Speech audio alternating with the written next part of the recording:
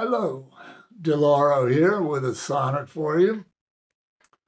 This one is called Traveling. And please be sure to like, subscribe if you're not already subscribed. And thank you for that.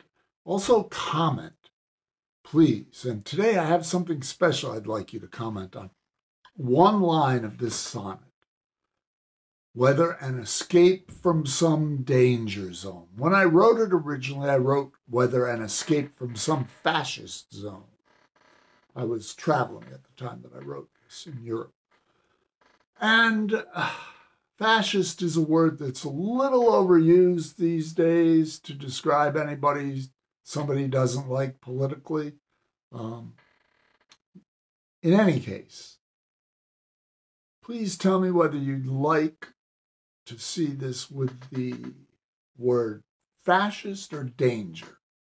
I don't write poems or sonnets by committee, but I'm going to take your comments into serious consideration. So this is traveling. Travel is to both journey and arrive. It is conversation with those strangers sitting beside or standing in a line that ends with a warm fare thee well, or not.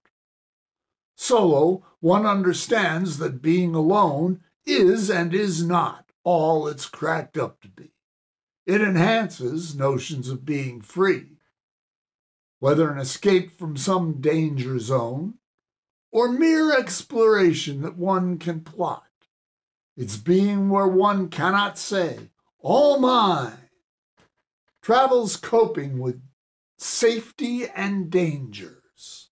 It's happiness at being alive after a good night and some local food. Travel is not just going. It's a mood. There you go. That's the sonnet, Traveling.